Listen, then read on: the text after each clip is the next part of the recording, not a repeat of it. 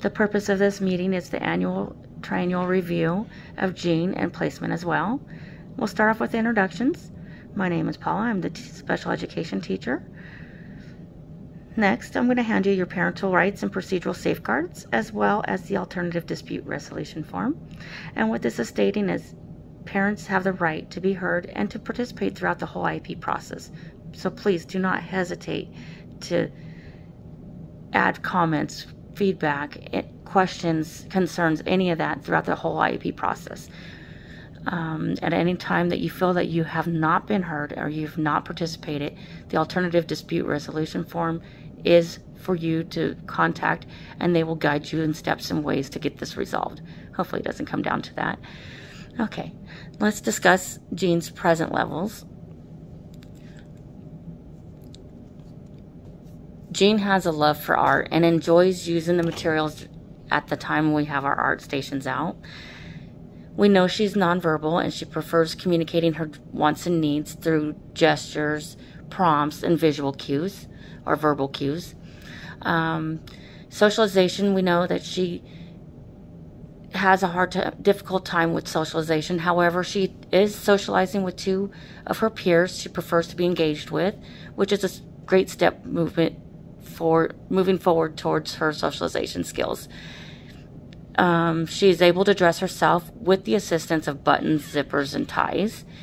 She can take slow, deliberate movements while running or catching a ball. And now we've identified that she is when we give her 3 choices to select during her free time, she is able to self-select one of the 3 items that she prefers to use during her free time. Okay. Next, we're going to move on to the assessments that we ran on Jean.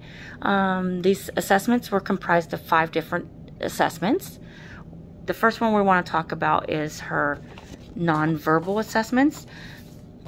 So her nonverbal assessments, it was scored on basic memory, reasoning, symbolic, non-symbolic assessments. So I'm going to explain to you what each one is. The memory, of course, is testing her memory. The reasoning is being able to identify why, the what happened. Symbolic is when we give her words. Can she express and tell us what these words mean? Non-symbolic is when we're given pictures, how well she answers when given picture cues. So when we look at that, we show that memory and non-symbolic, which is a picture cue, she showed higher scores, still showing delayed, but higher scores. Whereas reasoning in the symbolic one shows that she was very delayed.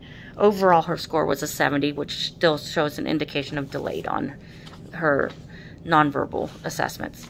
The next assessment we did was on her academics, which covers reading, math, and written language. Shows her reading was higher than her math being the lowest. So her reading showed a low, which was a 71. And then math and written language shows a 47 for math and a 62 for written, both showing very low.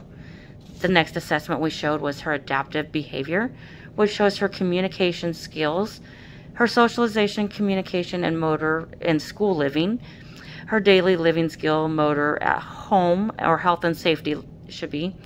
Socialization was her leisure, and daily living skills is her self-cares.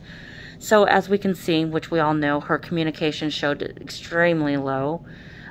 Socialization, communication, motor, which is a school living, also showed extremely low.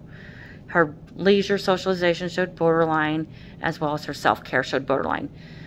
Her next assessment was wide range assessment of visual motor abilities. So visual motor shows we did a drawing of shapes, and it showed that she scored a 62 with being able to draw shapes.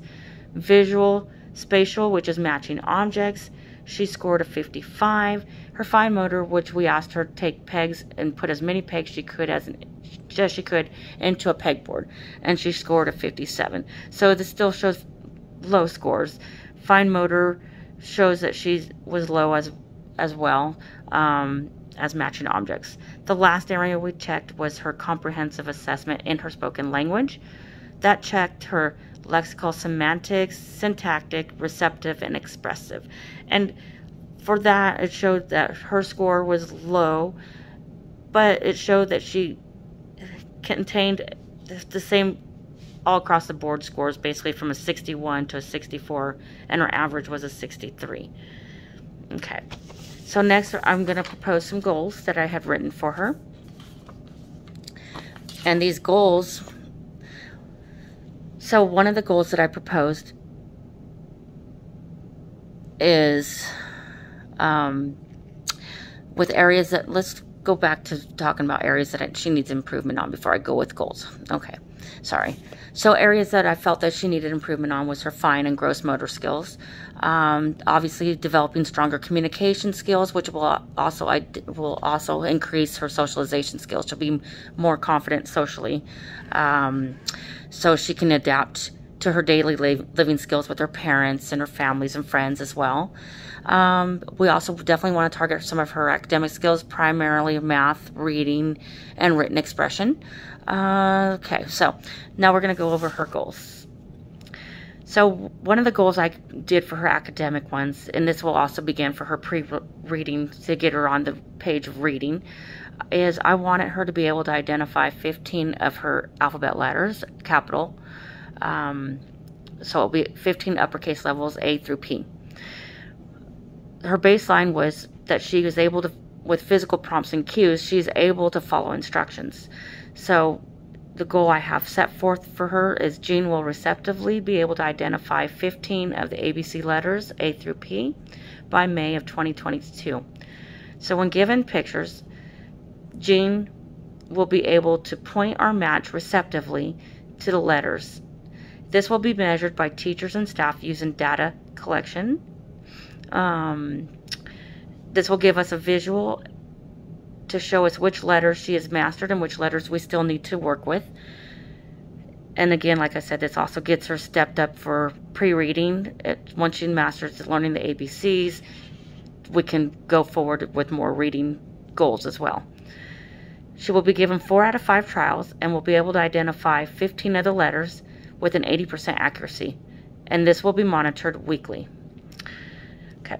Next goal I gave Jean was a adaptability living life skills goal. So in the baseline, I put down that Jean is able to communicate her basic needs. However, she does need assistance with feeding and dressing herself. So one of the goals I did put is we're working on the feeding herself. Jean is able to feed herself with no more than 2 prompts. So when given a spoon or a fork, Jean will be able to put her food onto the spoon or fork and able to feed herself with a minimal of 2 prompts. This will be measured by teacher and staff observation and collected on data as well as a visual to see how many times out of the 4 out of 5 trials Jean was able to do this without any prompting. This will help increase for her daily life skills and its self-independence. So this also, I'm requesting parents to also do a data collection sheet at home for us to compare and visualize between the two how much is done at school and how much she's doing at home. So when given 4 out of 5 trials, Jean will be able to self-feed herself with an 80% accuracy by May of 2022. Now, as far as placement, Jean will continue to be in special education placement services with additional services that she has been receiving from speech and language, occupational therapist, as well as physical adapted PE to increase her gross motor skills as well. So at this point, we'll continue with all placements in place. Parents, if you have any questions, comments, and concerns. If not, we're going to go ahead and close this IEP meeting. Thank you all for coming. Have a great day.